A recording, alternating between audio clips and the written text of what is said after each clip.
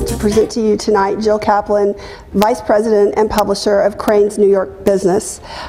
Jill is also a member of the board of the Partnership for New York City, of the Lincoln Center Corporate Fund, and of the Business Council of New York State, among many other civic activities. And of course, last but not least, she is on the board of the Manhattan Chamber of Commerce.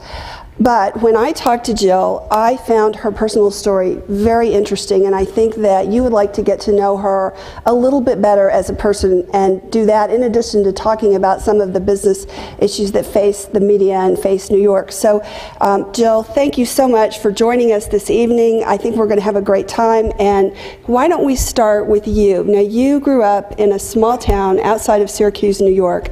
Tell me a little bit about your family. I am very blessed with having just a terrific family. We grew up in a little town in upstate New York. Very humble beginnings, very simple. Both my parents worked, and my mother to this day says that it's incredible that I work, because she likes to tell people about how I used to stand in the driveway crying when my mother would leave, like on a Saturday night if my parents went to go see a movie or something. So she finds it incredibly ironic that I work in the way that I do. So, but it was a very simple but very sweet, kind life that we led, and I think it was a very foundational way that my parents raised my sister and I. And when you were 3 years old, something happened in your father's career that also had a profound influence on you.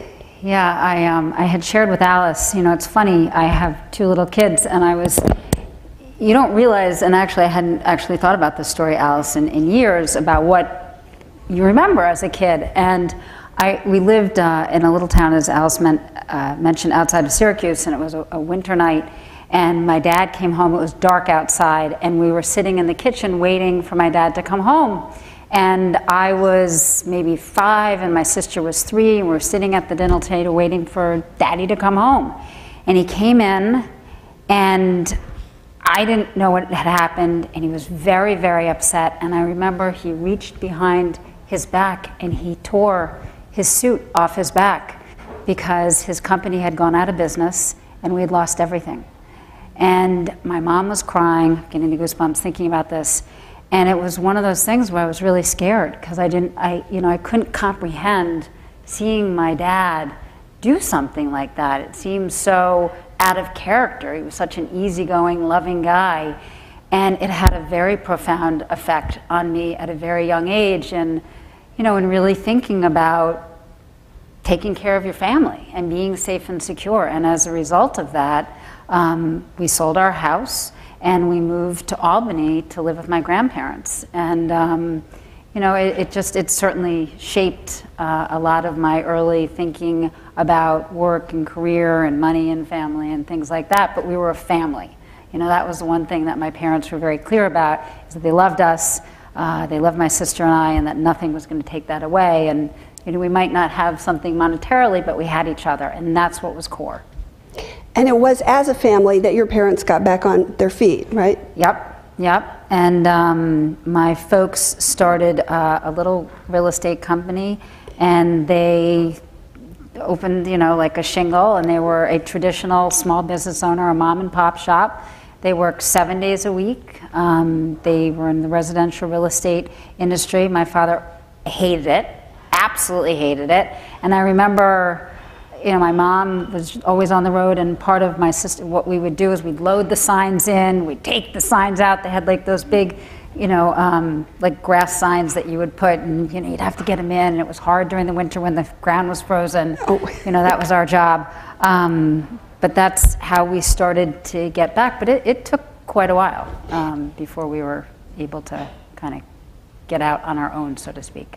And so during that tough time, Jill told me a story about grocery shopping that was really almost hard to listen to. If you would share it, then you can have it hard to listen to as well. Yeah. So.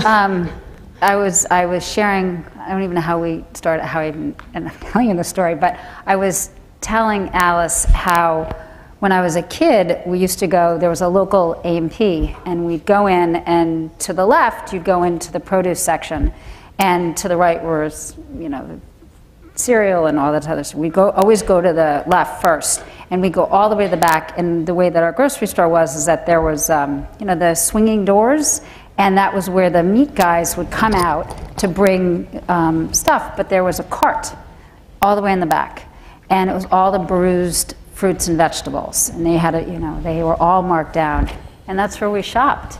And I hated it. I really hated it, and yet, I wanted to be there for my mom, but I found it. I hate to, but I found it embarrassing, and it had just this profound effect on me. And then we'd move to the can aisle where they'd have the crushed cans, and they'd put the black lines through the cans, and but it was what it was, and and you just learn to get by. And it's not to say we didn't have a roof over our head. We did. We had each other, and we were able to buy food, but it wasn't in the same way that kids that I went to school with lived, so to speak. And my mom, and the other thing about my mom, which was interesting, is that she worked, and as I mentioned before, I hated it, absolutely hated it. I just thought it was just such an embarrassing thing, because where we, in this little community, we lived in somewhat of a rural community, none of the moms worked. And so my mom was she was always late for pickup, because she was running from one appointment to the other. When we came home, we were, latchkey kids, and nobody was there to greet me or, to give a hug and milk and cookies and all that other kind of stuff that when I went to my friend's house, they had. And, but in the end, as I got older, I became just immensely proud of what she did and what she accomplished and all that she pushed through. So, she's an amazing human being both my parents, frankly, who've taught me so much, and I feel very grateful that they're still with me. And you yourself became very enterprising during this. You yourself became very enterprising as a child during this period. Yes. Tell us some of the things that you did. Well, I did anything. I walked dogs. I cleaned. One of my favorite jobs was I worked for, do you guys remember, a lot of people are too young to remember this, but when fake nails first came out, they used to have this thing. I worked for a woman, it was called Nails by Nancy, and they would wrap this mold, and I would paint acrylic nails, and that was like a great job because you got a lot of great tips. And I would go with Nancy, and I'd go, it just ranged. I worked at CVS, I worked at Dunkin' Donuts, whatever jobs, I babysat a lot. But it was my, I guess, way of feeling like I'd be able to take care of my family, take care of myself, and establish a level of independence. But the Nails by Nancy was one of my, and I worked in a chocolate factory. That was really good. Ooh. I made clusters, I made turtles, I made bark. I don't eat chocolate anymore because I ate so much when I worked in that, and so. That's great. And you wanted to go to a particular school. That was part of the motivation, right? Yes. I had felt that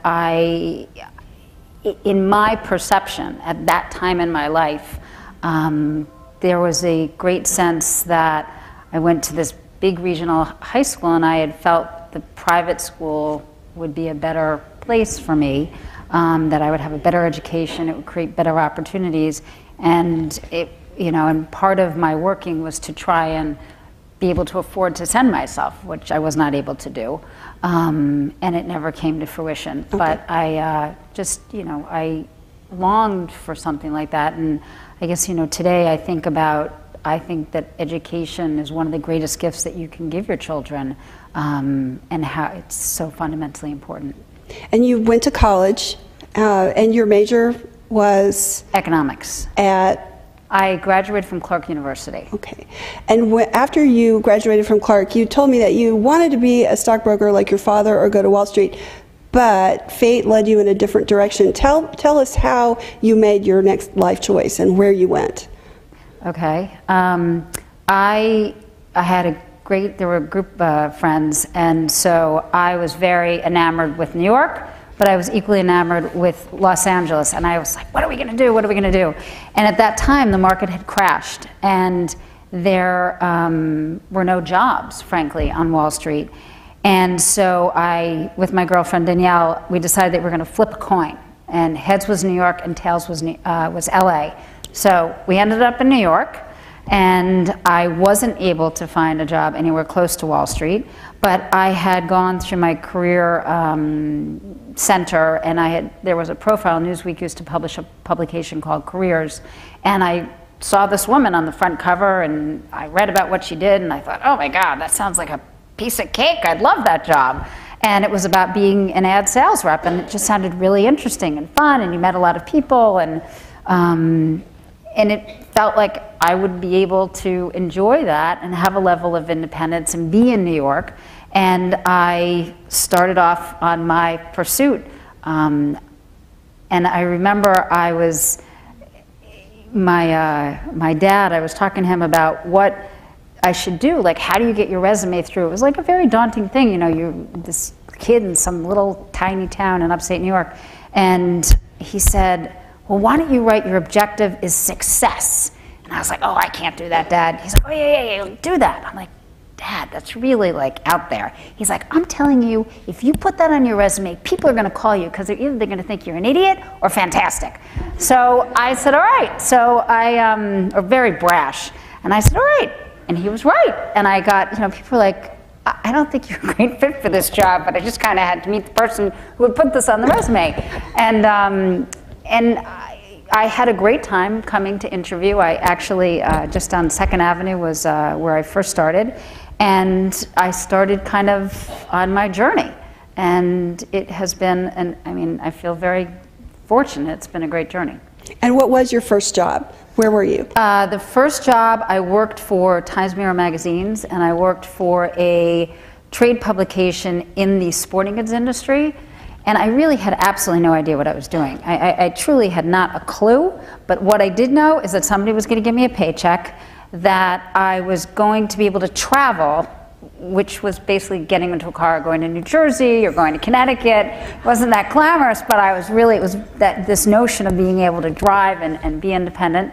And I really enjoyed it because you became, in the role that I was in there, you became very much a part of a community. So I was part of this sporting goods community, which was kind of interesting. So it ranged everywhere from like the sneaker people, when like Reebok was coming out with all these colored sneakers and licensed products was exploding.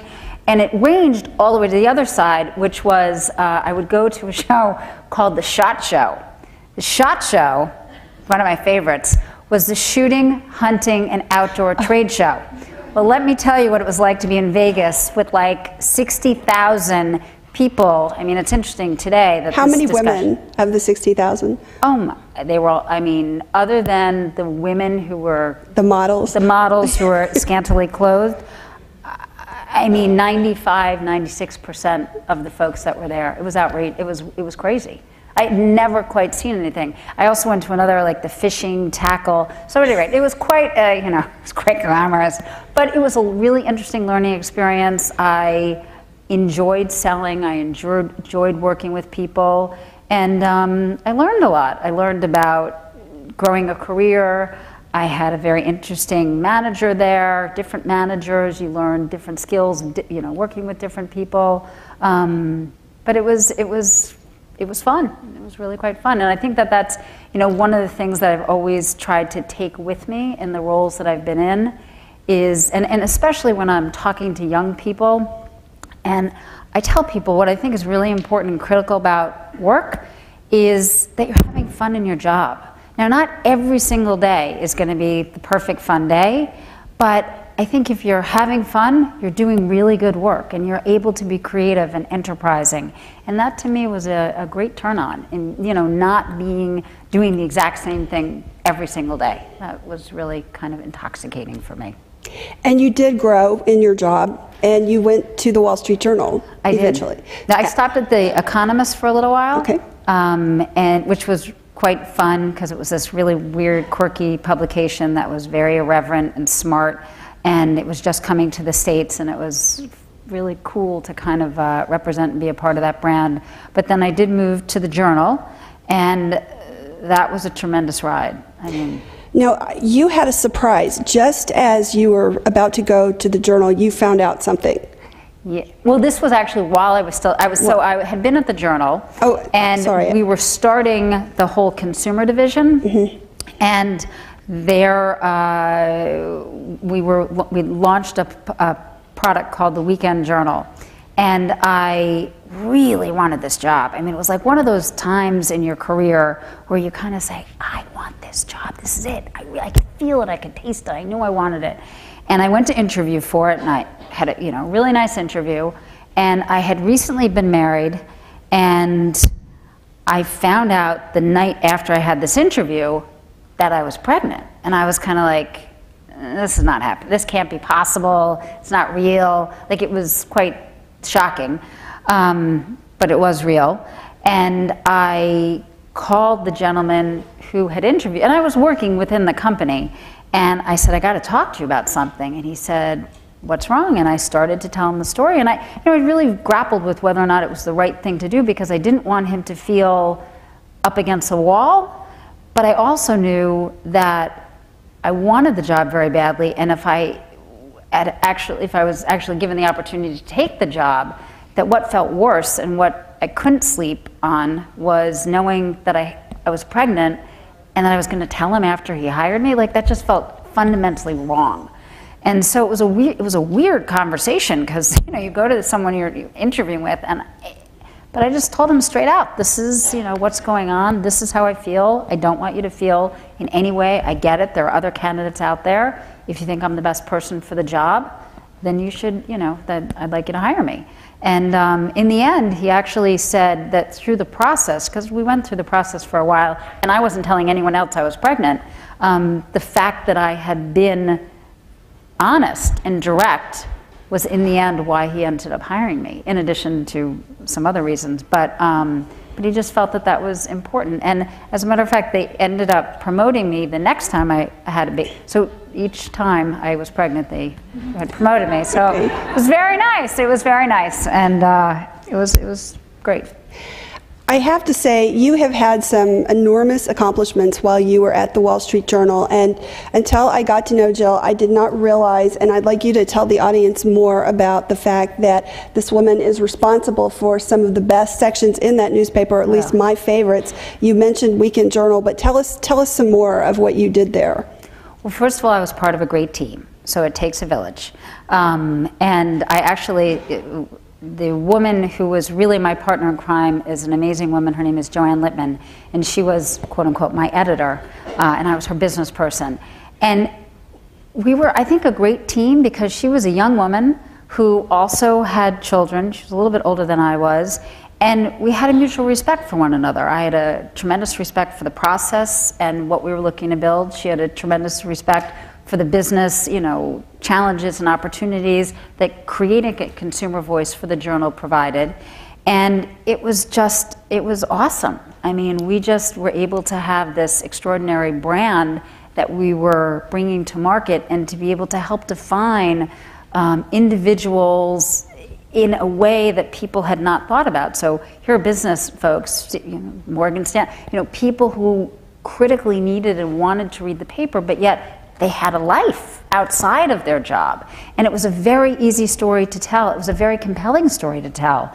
And it was great. I mean, it was really, I have to say, it was like an easy story. It made sense. You were able to talk about, well, yes, they travel for business, but guess what? They make a lot of money, and they travel a lot for, personal reasons, and take great vacations and drive terrific cars. And, but it was just kind of at its infant stages, and no one had talked about the paper in that way. And so it was a tremendous opportunity that I felt really fortunate. And again, but it was a great group of people that were totally jazzed. And we also built Weekend Edition, which is the Saturday paper. And that product we worked on, I used to joke, for so long I had 2 kids on that project. So we spent a lot of time analyzing, because it was a weird thing. People are like, oh, I don't want to see the Journal on the weekend, that's work, I don't want to do it. So but it all came together, and I think it's been a nice legacy and a nice opportunity. And frankly, and part of what happened through that experience is that I started to work with the news department very closely, and that we'd never had that kind of relationship. There'd never been a business person who was allowed, if you will, to interact with the news group. And so that was, I think, to some degree, even a more rewarding experience to be able to be a part of that news process and to help to shape the different products that we were putting out, and to be able to have a level of confidence and respect and trust for collaborating. And I think, you know, credit to management for supporting having that collaboration, which you today see in the media industry, but you never saw that. There was, you know, they call about church and state. Mm-hmm. It was church and it was state, and there was nothing crossing over. So to be able to be that bridge was, I think, a benefit to the brand in bringing it forward at a critical time. And now, while you were doing all of this, of course, one of the great things about Personal Journal and Weekend Journal is they cover a lot of work-life issues. Was it an advantage for you to be a working mother while you were running these projects at Dow Jones? How would you describe the way you felt about being a working mother in that culture? This is the hot seat question. Yeah, you know, I loved work. You know, it was, as I hope I've expressed, it was an amazing experience. Loved being there. It was a hard balance. There was no balance. It was a very challenging period of my in my career in being asked to make very difficult choices. And you know, certain people make those choices and that's what works in their life. It didn't feel like it was working in my life, and I didn't necessarily always feel that we practice, and every department was different, but in the group that I was in, we didn't necessarily practice what we preached in the paper. We had a columnist, Sue Schellenberger, I don't know if any of you remember this, it's called Work and Family, and it talked a lot about because listen, the bottom line is, at least in my humble opinion, there is no necessary balance. It's like I have a list that keeps going and going and going, and it never, I don't think you can be anyone, and you never complete that list, because it just keeps growing. But that was, but the interesting thing is, until I came to Crain, I didn't realize that I didn't have it. I just did it. I was in what I called like the mommy holding pattern. Like I kind of knew how to move around, get done when I needed to get done. My family, my folks, my friend, you know, it's like, and work. And I worked all the time. I mean, I remember one of the funniest things is when I started at Crain, I started on a Thursday, and because it was 9/11, which I'd had like all of us had I didn't want to start my first day on 9/11, and then my daughter was starting school, and so I started the next day. So on Saturday, I get up, you know, at 7 a.m. and I look at my BlackBerry, because I looked at my BlackBerry 365, I mean, like many, and I looked at it and I was like, wow, this is so weird. There's not one message. I thought it was so, and so then like an hour later, like I made coffee, I made breakfast, I look and like, this is so freaking weird. No one's emailing me. So at 9, I said to my husband, Wayne, I'm like, Wayne, this is, I don't understand this. It must be broken. Your server must be down. I said, yeah, you're right. He goes, why don't you send yourself an email? So I sent the email and it popped up. And I was like, oh my God. I'm like, no, you know, there weren't 17 frantic emails. And it was, you know, really an incredibly impactful moment, because it spoke to the Crain family. Not that there's not always a sense of urgency. We have an incredible sense of urgency, but there's a level of respect. And when I was initially talking to the Crains, they said, you know, we believe your family's first, your friends are second, you know, and if you take care of those elements, then you'll be a happy employee, and you'll be a good employee, and you'll be able to take care of the rest of the family. So, you know, it's kind of it's a neat experience that I think I had, as well as, you know, just coming to Crain from the Journal. Why don't you talk now a little bit about Crain's, the mission of Crain's, how it fits into the New York media ecosystem, so people understand more about what you do. Sure. So people often say, who do you quote unquote compete with? And I say all the time, everyone, and no one at all, because we cross so many different industries. We report on 23 different economic sectors that drive the New York City economy. We are the voice of the business community, and very proudly the voice of the business community, and we try to encompass the entire community, from enterprise to small business owners, entrepreneurs, and the middle marketplace. So it's a wide swath, if you will, but that's what makes it so incredibly, I think, dynamic and fascinating and interesting. Reporting on, Nancy was talking about our event yesterday. We have a lot of events. I too would like to thank the sponsors, because we put on a lot of events, so you guys are great for supporting things like this, and Nancy, of course. And that was a political event. So the range in our voice, if you will, is quite varied, and it's just a remarkable platform that we get to operate off of. Now, you started out selling advertising, and you're now very involved with the print world. Social media, which was brought up at the very beginning of this conversation, obviously is having a very profound, transformative effect. In fact, even Vanity Fair is starting to look a bit skinny these days because of the changes in advertising. So why don't you give us your take on the future of media and of print media? I know what you're doing may be somewhat proprietary, but tell us what you can about your thoughts and Crain's thoughts. What's the media going to look like in 10 years, if you know? We'd all love to know. Yeah, we talk about that a lot, and I wish I had a crystal ball to say this is what's going to happen. I remember 5 years ago, people said print would be gone. Gone. It would just evaporate.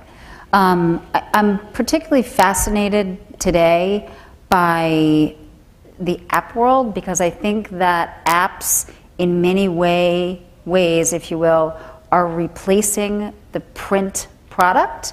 And if you look at kind of the experience of the app and the, almost like the flipping and the interaction with the ads, that to me is kind of the closest linkage between print and where we're going. I don't know how many of you folks still read books. I certainly love print pages, but I also read iBooks, and I read on a Kindle. And I'm fascinated with that and how you monetize that model, because at the end of the day, and I think that this is the greatest challenge as well as the greatest opportunity for media companies, is being able to transition into this new world, but yet recognizing when you have a news department, it's a business. At the end of the day, we need to pay our journalists. And so I remember meeting this gentleman who was telling me how he was very angry at the Cleveland Plain Dealer that they were charging him. And I said, sir, well, how else would you expect to get your news? And there is a place for citizen journalism. Absolutely, absolutely. But I believe in my heart of hearts that it does not replace the art and the skill of journalists and reporters who are in the field reporting on hard business stories and having editors that are curating these stories for the community. And I think, with social media, that's also fascinating. And I use, I guess, my children somewhat as a benchmark, because they're 10 and 12, and Facebook is not even on their radar screen. They have no interest in Facebook at all. They're very into Instagram and Snapchat. I mean, like every day there's something new, but just how quickly it moves is remarkable. But yet we're in that bit. We're all of our journalists are tweeting. We have a Facebook page, LinkedIn. I mean, certainly it's incredibly important, and we continue to invest time and energy and training through those mediums, and we see that our audience is growing and diversifying, and it's important and it's essential and is where the market is going. But do I think that there will be a print product? I don't know. I don't know, because 5 years ago I really doubted it, to be honest with you. And today it's for us and our business model. Like, I tell our staff all the time that I want to lessen our dependency on the drug called print, because it is such a dominant. When you spend, say, $100 for a page in advertising, and you can buy a banner for $3, that margin's pretty significant. And you got to make that up and still be able to pay, your entire staff. So, but that to me is the incredibly fun part of what we're doing, and the ability to figure that out. I call it failing forward. Like I say to my staff, let's fail forward. Let's figure this out. It's not, it's not a mistake if we're, learning, and not everything is a home run. It's okay to have a double. It's okay to have a single. But, if we don't learn and course correct from these, then that's a problem. But that's kind of where I guess sit.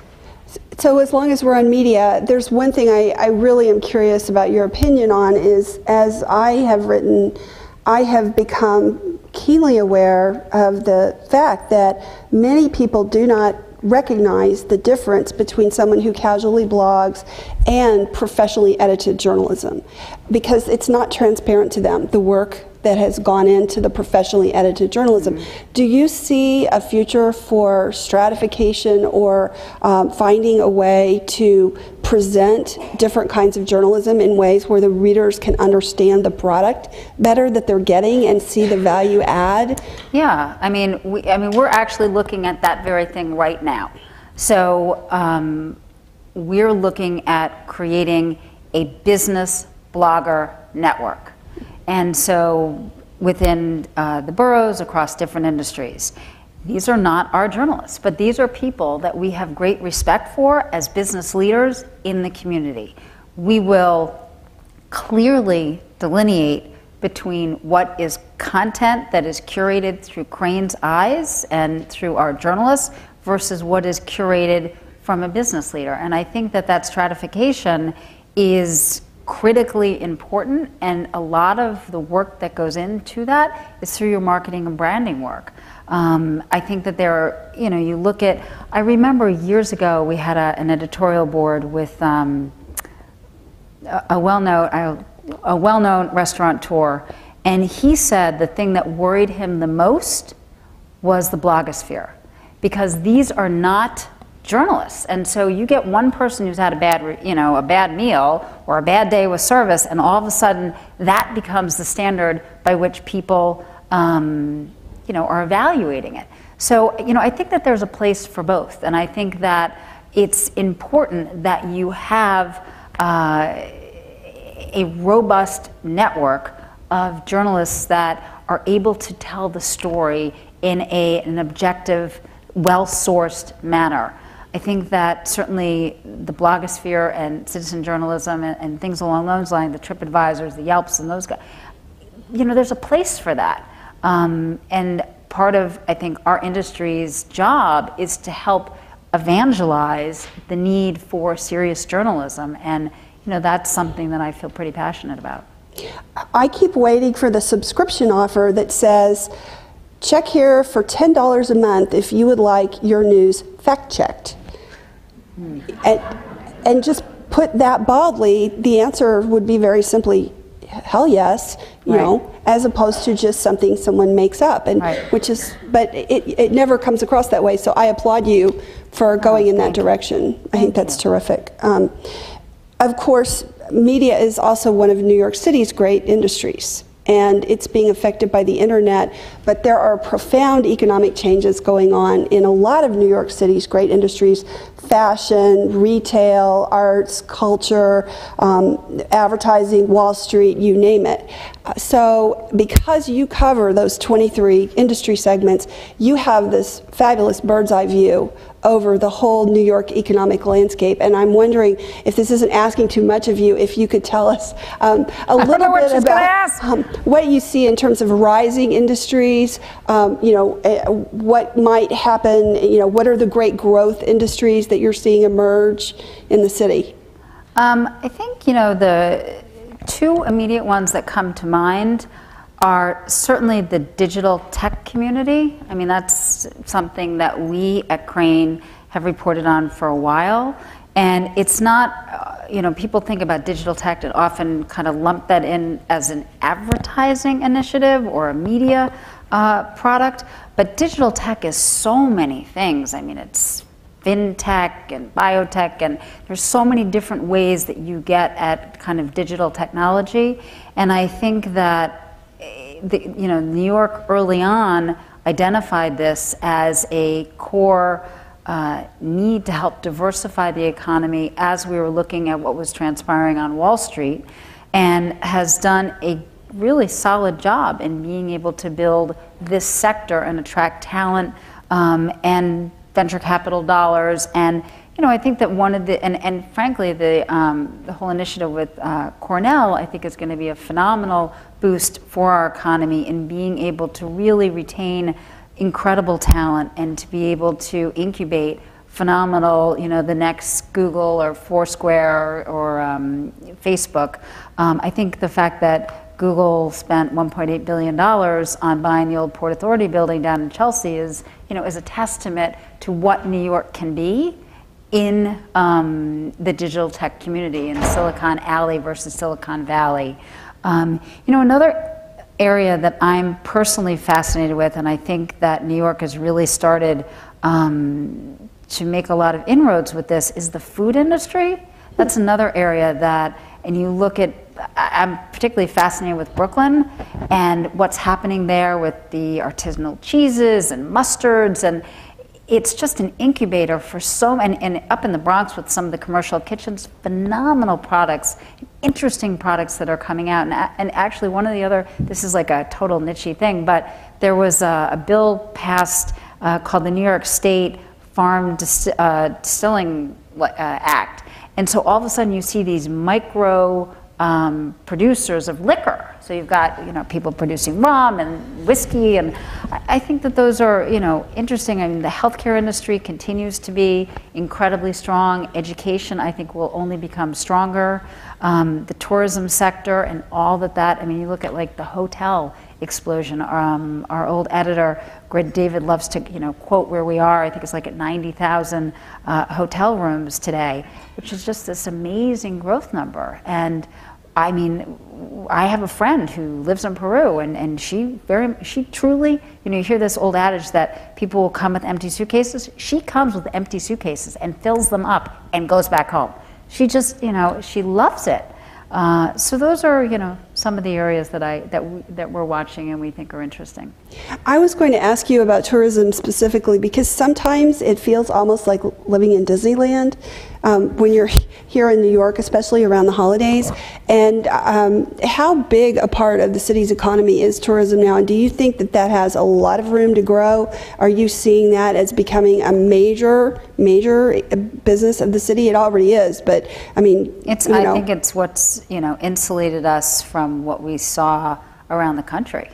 Absolutely. I mean, it's 50 million tourists coming through New York, right. Shopping, going to theater, staying in hotels, going to restaurants is just a tremendous driver of this economy. And do I see it continuing? I hope so. I mean, I think that it will be very interesting or kind of pivotal. The Mayor Bloomberg has really identified investment in marketing New York as a way to drive economic development. And that remains to be seen what will happen with the next person who's in City Hall. So that leads us to the subject of the mayor. I would really love to hear what you think will be the most important legacies of the Bloomberg administration. Oh, goodness. Besides giant soft drinks and... Yes. There's so many things.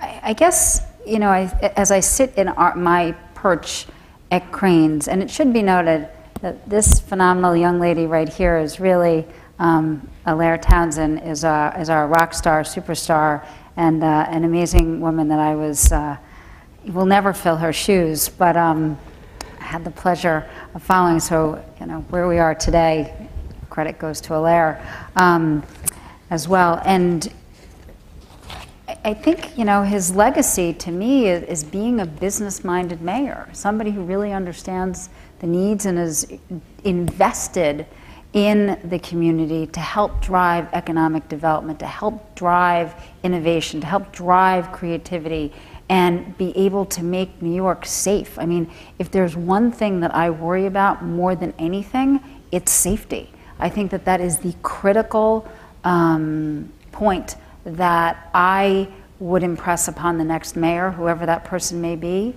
is having a safe city means that you are going to have tourists that are going to come to New York. You're going to have investment in New York. You're going to have an economy. I mean, I mean, I hate to say it, but I worry about tourism, and God forbid something happened, it would take out our economy. It would have devastating effect. And so the investment in security, to me, is a key issue. And you think about, back 20 years ago where we were, and it was not quite the same place.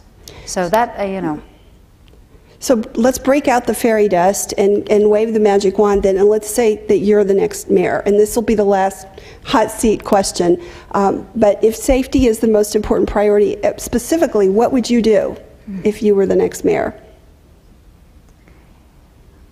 What would I personally do? I mean, I think that I would make sure that we had the investment in our police force and various security elements to keep our city safe, to keep our citizens safe. And I guess the other thing is just an investment in infrastructure. You look at what happened with Sandy, and it's crazy what transpired. I mean, I was running into the ladies' room earlier today, and one of our journalists, I said, "How are you, Amanda?" And she's like, "I'm okay." I'm like, "What's wrong?" And she said, "I just came from like a meeting at my apartment building." And I said, "Are you still out of your apartment?" So she has been out of her apartment for 3 months. She does not know when she's going to go back. So I think this is in Manhattan, or she lives in Queens, in Long Island City. So the need to ensure that our infrastructure is in top shape is key in my mind. It's critically important. So, okay, so we have our agenda. And I'd like to thank you, Jill. This has been absolutely wonderful. We have time for a few questions from the audience. If anybody would like to ask a question, leap forth. We have one right here.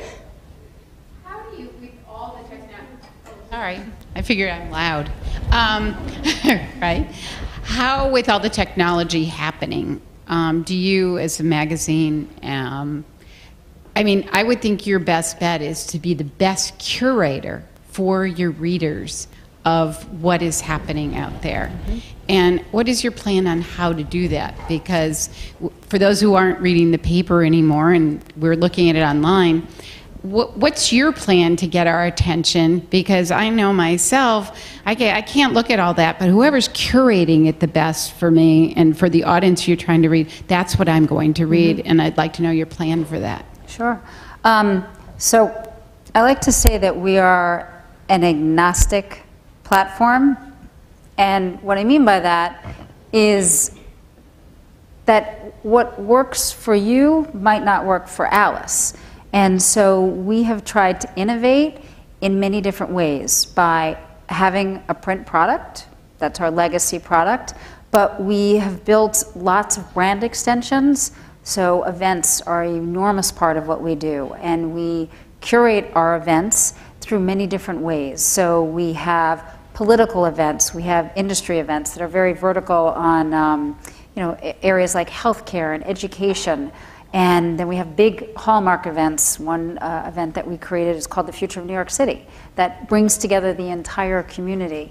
I think that there is a lot going on out there in the community, and we try to do our very best in focusing on what's important to you being able to talk to our audience, being able to elicit ideas. We have something called an advisory panel that we've created so that we get feedback across many different industries to have an understanding of what's important. Is it important to have a mobile device? Is it important that you're able to, when you're commuting in from wherever you're commuting in, that you're able to consume information on your iPad? So it's, you know, it's one of those things where we do our best in doing the research about our audience to be able to provide them with the news and information that they can use that will better serve them in their jobs and managing their business and being able to build their businesses. And you know, sometimes that means you get it wrong and you have to close things down, and we've done that too. So we test a lot. Because we talk to folks a lot, and I frankly, you know, one of the things that you, I guess, learn early on in your career is that you have a really strong editor who's really smart and really tied and having tremendous intuition about what are the tension points in the marketplace, and he is, you know, my phenomenal partner in being able to bring to market what we feel are the best products that people need to be able to do their daily work. So I hope that answers your question. Okay. Other questions? I know someone has questions. There's 2, 3. Oh, okay, 1, 2, 3. In the back on the left. A lot of us here are looking to grow our career. So who would you recommend as role models for us to aspire to, and what are the qualifications we should look for in a role model? Oh, that's an interesting question. You know, I've always been a big fan of looking within your organization, if that's an opportunity that you might have, and thinking about really kind of, I guess, looking and understanding who that person is, how did they get there, what's their personal story, what do you believe that they stand for, and being, you know, direct. I think, you know, the thing that I've learned as you move up the food chain, if you will, is it's harder and harder to have mentors. But I also think when you become, when you get to a certain point in your career, that it's what you do to give back. So, I mean, one of the people who I love and adore is right over there, right there. That's Alexis Sinclair, who is what I always say is my better half. And she's just, you know, someone who I love mentoring and somebody who I love investing my time in. And I think that what has worked for our relationship is to be able to be honest and candid and direct, and to be able to course correct.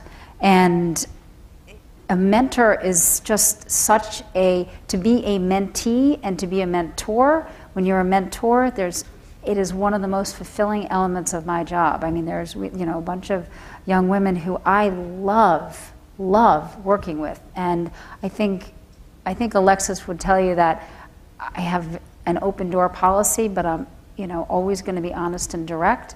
And that's, you know, what, you know, I think it's hard when you read about different people to think about them as mentees. I think it's important. And it could be a client, you know, it could be, but it's somebody who's directly connected to you on a regular basis that you can seek advice and who's available.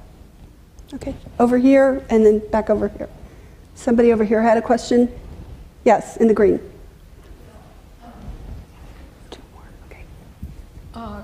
Jill, I wanted to compliment you and Crain's and kind of keeping our fingers on the beat of what happens in New York and bringing the events that you do, and it allows people to learn so much. I was going to ask you, in your professional life, I'm sure you've had a lot of people to really influence you in your own growth and development. And I just wondered if you'd want to talk a minute or two about the influences that have really put you on the direction, the trajectory that you're on now to get you to this wonderful place. No, it's an interesting question. And you know what's interesting about that? Because I don't know if anyone's ever asked me. I actually thought about people that influenced me in a negative way to learn what I didn't like. which is interesting. I never thought about it that way. And there are two individuals in particular who, I had one, when I first started my career, I worked for someone, I worked I worked in a satellite office, and this person was a young manager, relatively speaking, and an incredible micromanager.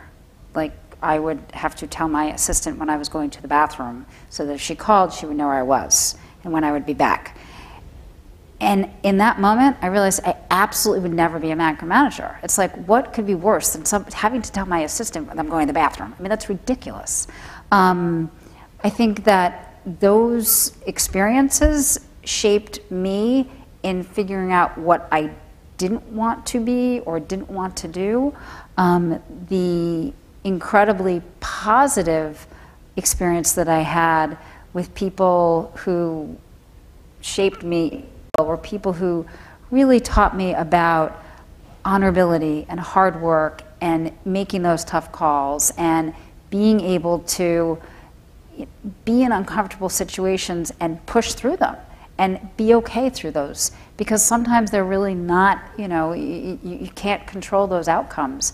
And those had some very powerful, meaningful, impacts on me in, I guess, shaping my career. Okay, so we had one last, over here, we'll do one last quick question and then we will wrap up. Whoever it was over on this side. Oh, yeah. Well, it won't be quick because it's, because. Wonderful interview. Jill, thank you very much for sharing such a personal story. And I'm here with my daughter, who's just beginning her professional career. Yeah. She's just starting her journey. And you may have answered this, at least in my mind, how I perceived it, but I'm wondering if you could give some particular advice to somebody just starting their journey. She's in she's in the advertising business, moving along quite well, but there's so many pitfalls, and you've been so personal in sharing your story. I'm just wondering if you have some advice to share with us or her. One of the things that I tell actually young women in particular, and it's not always easy, but what I encourage people to do is fall in love with the job. Fall in love with your opportunity. What are you doing day to day? Don't worry, it's easy to say and hard to do, but what I want to say is don't worry about the money comes. I see young people often are very enamored by what I'm going to make, and I get that. I totally get it, but I think that kind of ends. And if you are when I came to Crain's, frankly, I took a major pay cut. Because it was the job, it was a great job, and I was going to learn, and I was going to do interesting things, and I was going to be able to grow in ways that I was not growing at the Journal. And I really stress to young folks, really look at what that opportunity is. And the other thing I tell people is, do you like the person you're going to work for? Because that person's pretty important, and you've got to be able to think, and feel that you can have some kind of candid dialogue and to be able to get along with that person, and that they're going to invest. Back to your question about mentoring, they should want to invest in you, because my job is to have the people that work for me succeed me. That's my job, is to be able to continue to move along. That's the goal. I think it's so important to be able to give back to young people, but that's what it's like falling in love, right? There's got to be more than, thinking the person's cute. There's a lot more to it, because you're going to be there a long time and spend a lot of time there. So that would be my recommendation. Jill, thank you so much. That was absolutely wonderful. Alice. What a high note to end on. We really appreciate it. Thank you. Thank you, Alice. Thank you very much. And Alice, thank you for your time and your investment. And I know that you and Jill have had a couple of conversations, and I hope this is a good connection for the two of you as well. So thank you all for coming this evening. We hope to see you at some of our upcoming events. Thank you to Sunita for hosting this. Thank you to our sponsors, and to all of you. don't forget to look at the view, and don't forget to pull out your snow boots for tomorrow. Thank you so much, and we really appreciate it, Jill. And one more round of applause. Thank you.